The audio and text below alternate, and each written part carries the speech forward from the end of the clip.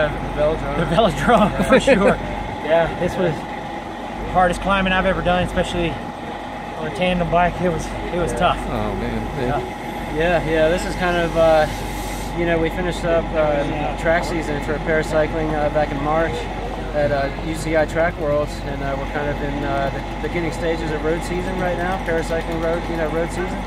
And this is a great way to, great training. I mean, this is beyond great training. This is like the most formidable challenge. But for me as a visually impaired stoker, it's just all about overcoming adversity. Oh, wow. There's no way I could possibly do that without my teammate here. Oh, that's great. And today was definitely a challenge. We overcame it.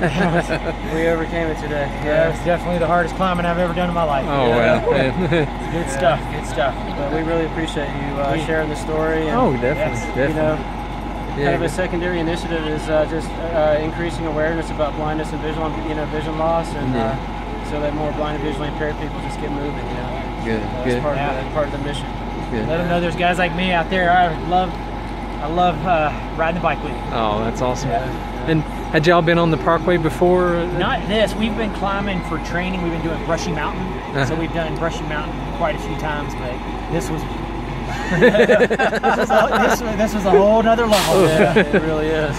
It's like we cycled like 80 miles and then climbed Brushy Mountain. Oh wow, goodness. And what was the support like along the way? Oh, it was so good, man. There were so many great volunteers in all the rest areas, and everybody was so supportive and helpful. And they helped us get water and Gatorade and food, nutrition.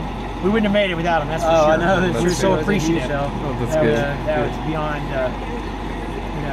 what we could expect. That was awesome. Yeah, rides like this, we really target, a ride like this, an event like this, because the rest of the world in paracycling, they're getting really fast. No, yeah. So, tandem teams, you just have to, you got to keep raising the bar, for training once, so that you're better prepared, well prepared, when you go to...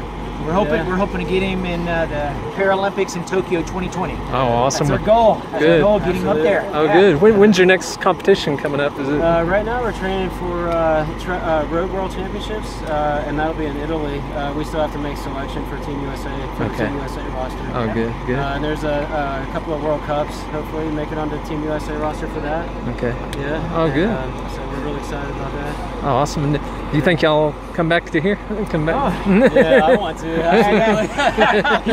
He's ready. I'm going to need a little recovery first before I tackle that one. Oh, good. We'll definitely bring a bigger cassette next time. Oh man, that was a monster climb. Oh, I just want to say a quick shout out though, and thank you, a very sincere thank you to Challenged Athlete Foundation, CAF, the Independence Fund, and the United States Association of Blind Athletes. There's no way that we could, blind and visually impaired athletes like myself, could stay in the game as long as I have without, incredible support from nonprofits like that. Awesome. And also, obviously, Dirt Tech, the bike that we're riding with. Yeah. All right.